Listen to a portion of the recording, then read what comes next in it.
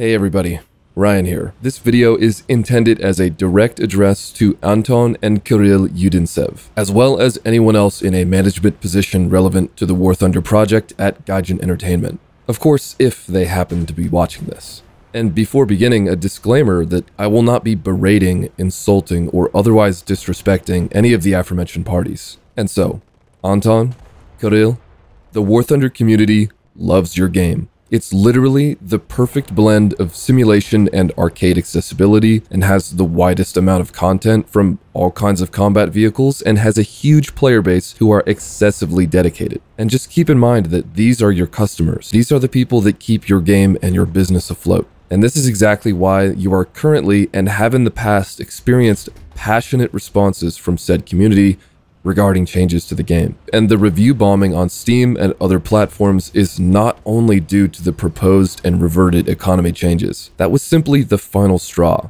the rains that caused the dam to fail, if you will. And this response, including the planned walkout, are all-encompassing. So every other controversy from months and years past is included in the reasons for how your customers are reacting as of May 2023. And even though this response may seem very harsh, and that you yourself claimed to think that it would destroy the game eventually, I disagree. And while I personally would have loved to address these issues in a more direct and professional way, you have to realize that you make this very difficult for us. Because Gaijin Entertainment is almost a black box. Most of the time, our feedback seems to just fall on deaf ears, and probably because most of the feedback you receive is legitimately hurtful, and I understand that. But you have to learn to be strong in the age of the internet and filter out those responses that are just out to get a rise of you. The trolls, if you will. Because again, contrary to how it feels right now, we want to love your game. And this might just be me, but I'd wager I can speak for many other players here too, and that we want to play your game for the rest of time. As long as the servers are up, we're here to play. And we're here to support you too, as many players do. What we won't tolerate, however, is blatant and short-sighted disrespect for our time, dedication, and money given to War Thunder every day. And we need you and the management team to work with us to bring War Thunder out of this literal dark age. We do not hate you, okay? We hate what you have decided to do to this gem of a game. Steam reviews can be changed, players can be brought back, the game can be changed for the better, only if you and the team begin making a series of simple decisions.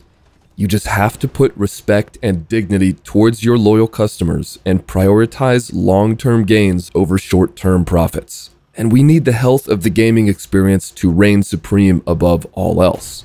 One thing that's very shocking to me, and has been very obvious throughout my years of playing in groups with other people, is that players of War Thunder are often left feeling despondent, depressed, disgusted, enraged, and confused, and more when experiencing certain events within the game. And I sincerely hope that this is not the intended emotional response.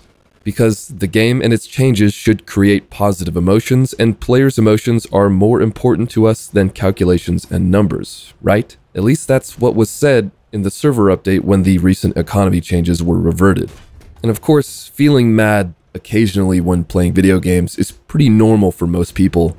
The sheer frequency of such negative responses while playing War Thunder should definitely indicate to you that you're doing something wrong on a large scale. However, I will not be including any specific things to change or to improve the game in this video, because that isn't really the point. I do have one more piece of silly advice for the War Thunder team, however, and that is that I believe they should leverage the intense knowledge of their most skilled and experienced players as direct consultants. Of course, this should not just be any player with thousands of hours, but at this point, the management and maybe the development team has shown to be incapable of making the hard changes that the game needs so desperately to stay alive in the long term. Just a quick 2 examples of map design and vehicle balancing, but there's obviously more. And so that's all I have to say for now about the current controversy that's happening with War Thunder. And as far as a closing statement towards Anton and Kirill Yudintsev and the management team for War Thunder, I really have nothing else to say other than have a heart, brother. We're just out here trying to enjoy the greatest vehicle combat game that has ever been produced. And you're milking us dry. It's really depressing and it's really disrespectful. And I hope that if either of you or any of the other team do see this, just please consider the morality of what you're doing and how you're affecting these players. This is my favorite game of all time and my most played game of all time, and I really hate to see it devolving to this point. And frankly, we need you to step up and man up and own up to the things that you've done and the things that need to change, and lead War Thunder into the golden age that it truly deserves. Okay, that's it for now.